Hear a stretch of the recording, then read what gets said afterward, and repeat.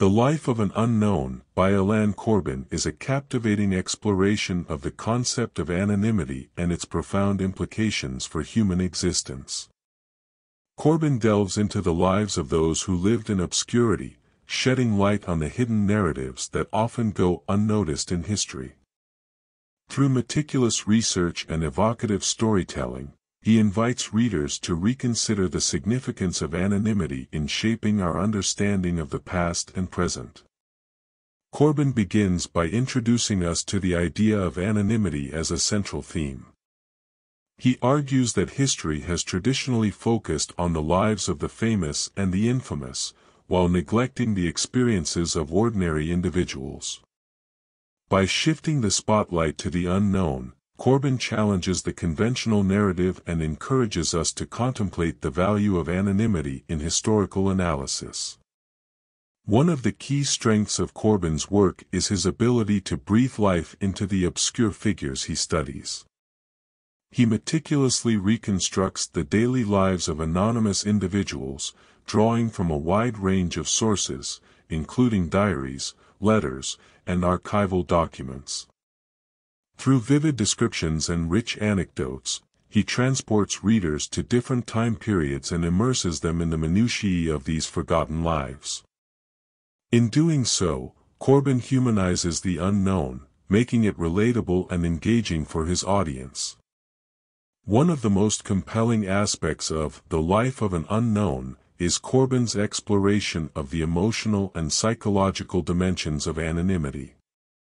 He delves into the inner worlds of his subjects, offering insights into their hopes, fears, and dreams. Through these intimate portrayals, he demonstrates that the anonymous are not mere placeholders in history but individuals with complex inner lives. This focus on the human experience underscores the universality of anonymity and invites readers to reflect on their own lives and the lives of those around them.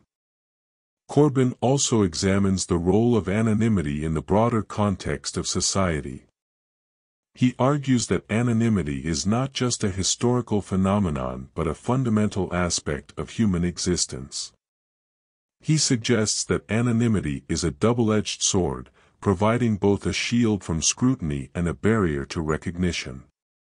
This duality is exemplified in the stories he presents, where anonymity can offer protection but can also lead to isolation and invisibility. Corbin's nuanced exploration prompts us to consider the ways in which anonymity shapes our social interactions and the power dynamics at play in society. Throughout the book, Corbin's writing is both eloquent and thought-provoking.